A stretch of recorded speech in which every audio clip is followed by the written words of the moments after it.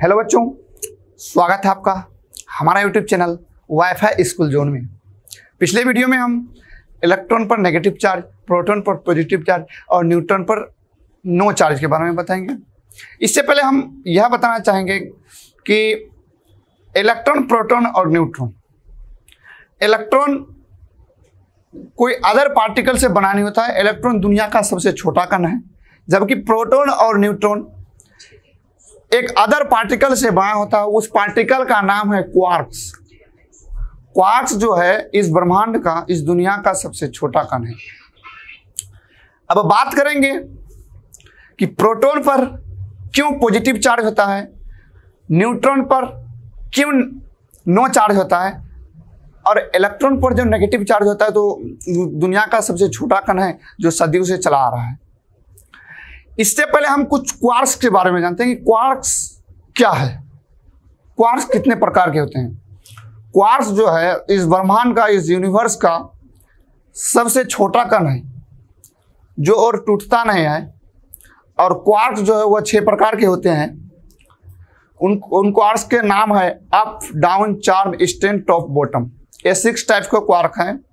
इसको याद करने के लिए हम एक तरीका अपना सकते हैं कि अप मीन्स ऊपर का बोध होता है, ऊपर, अप माने ऊपर और डाउन माने नीचे। अप, डाउन, चार्म, स्ट्रेंथ और टॉप, बॉटम। अब इस 6 क्वार्क्स के अलग अलग चार्ज होते हैं। अप क्वार्क्स, चार्म क्वार्क्स और टॉप क्वार्क्स के होते हैं +2/3 and down quarks, strength quark and bottom quarks के होता है -1/3। क्या होता है कि अप क्वार्क्स, चार्म क्वार्क्स और टॉप क्वार्क्स के होते हैं +2/3 and down quark, strength quark और बॉटम क्वार्क्स का होता है -2/3। अब हम आते हैं अब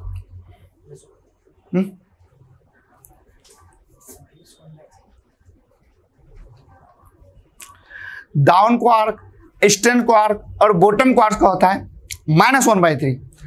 अब हम आते हैं कि आखिर पॉजिटिव पर अर्थात यानी प्रोटॉन पर क्यों पॉजिटिव चार्ज होता है। सबसे पहली बात क्या होता है कि प्रोटॉन जो बना होता है वह 2 अप क्वार्क्स और +1 डाउन क्वार्क्स से बना होता है। प्रोटॉन किससे बनाता है? 2 अप क्वार्क्स और 1 डाउन क्वार्क्स से। 2 अप क्वार्क्स अर्थात 2 इंटू अप क्वार्क्स के चार्ज हम पहले बता चुके +2/3, 2 इंटू +2/3 और 1 डाउन क्वार्क बना होता है +1 इंटू -1/3, डाउन क्वार्क बना होता है -1/3। 2 इंटू +2/3 को अगर हम मल्टीप्लाई करेंगे तो 4/3 और 1 इंटू -1/3 को अगर मल्टीप्लाई करेंगे तो -1/3। उसका हम कैलकुलेट करने के बाद आता है +3/3 इक्वल टू +1 होता है। +1 को हम लिख सकते हैं सिर्फ plus charge.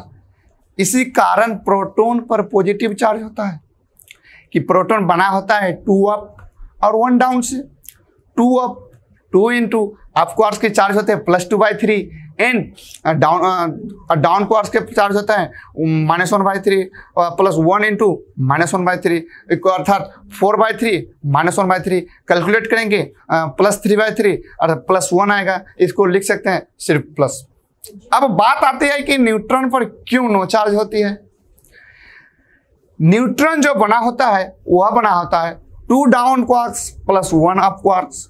2 down quarks, 2 into down quarks का चार्ज होता है -1/3 और प्लस अप क्वार्क्स का चार्ज होता है 1 इंटू +2/3, 2 इंटू -1/3 -2/3 और प्लस 1 इंटू +2/3 तो +2/3। इसको कैलकुलेट करेंगे तो 0 वैल्यू देगा। इसी कारण न्यूट्रॉन पर नो चार्ज होती है। बात कहाँ से हुई कि इलेक्ट्रॉन पर नेगेटिव चार्ज होता है, प्रोटॉन पर पॉजिटिव चार्ज होता है और न्यूट्रॉन पर नो चार्ज होता है। तो प्रोटॉन पर क्यों पॉजिटिव चार्ज होता है और न्यूट्रॉन पर क्यों 0 चार्ज होता है। इससे जानने से पहले कि क्वार्क्स जो होता है, क्वार्क्स बना होता है वो क्वार्क से बना होता है प्रोटॉन और न्यूट्रॉन। कितना क्वार्क से प्रोटॉन बना होता है, कितना क्वार्क से न्यूट्रॉन होता है। तो क्वार्क हमने 6 प्रकार का पढ़ा, up down 4 stand top bottom. Up 4 में और टॉप क्वार्क का चार्ज होता है +2/3, डाउन स्टेन और बॉटम क्वार्क का चार्ज होता है -1/3। अब प्रोटॉन कितना क्वार्क से बनता है, 2 अप + 1 डाउन, 2 × +2/3 +1 × -1/3। इसको कैलकुलेट करेंगे तो +1 देगा।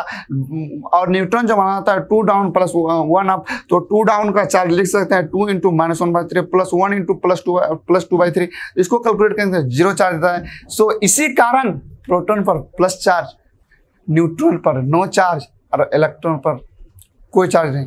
तो बच्चों, आज की वीडियो को हम यहीं तक अंत करते हैं, फिर अगला वीडियो हम नेक्स्ट क्लास में लेके आएंगे। अगर वीडियो अच्छी लगे तो लाइक करें, सब्सक्राइब करें, शेयर करें। धन्यवाद। जय हिंद, जय भारत।